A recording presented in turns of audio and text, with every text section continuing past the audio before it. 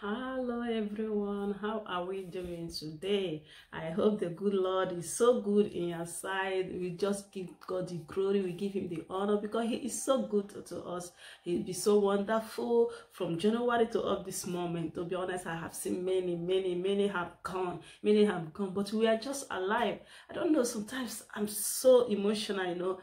How what is that special thing in my life? What is it that God has seen in me that I say, okay, let me keep it going? And that's sometimes I used to think deep, but in all I just want to glorify his name. I just want to thank him. I just want to magnify his holy name because he's wonderful. He's a great God. He's a good God. He never changes. He's the same yesterday, today, and forever. And I know that the purpose of God keeping us alive must be come to pass in our life in the mighty name of Jesus. This morning, I'm just in a mood of worship. I just want to praise the Lord with my different songs, So let's just sing together. Let's just worship him because he is so good. Yeah, he deserves everything. Yeah. Power belongs to you. Oh, power belongs to you. In heaven and the earth, all power belongs to you. Oh, power belongs to you. It all belongs to you.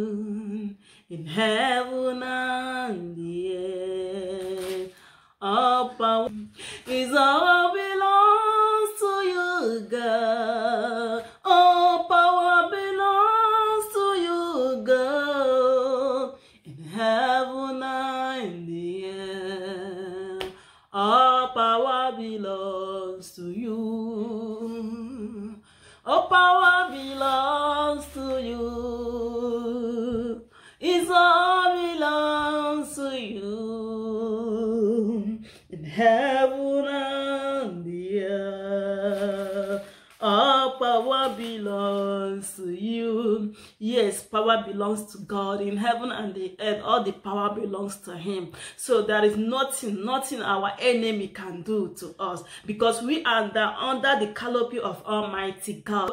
All the power belongs to him, both in heaven and the earth. So why are you afraid? Why are you afraid of that man? Why are you afraid of that woman? If you really know who you are in Christ, there will be no atom of fear in you. There will be no any symptom of fear in you because you know who you are in Christ.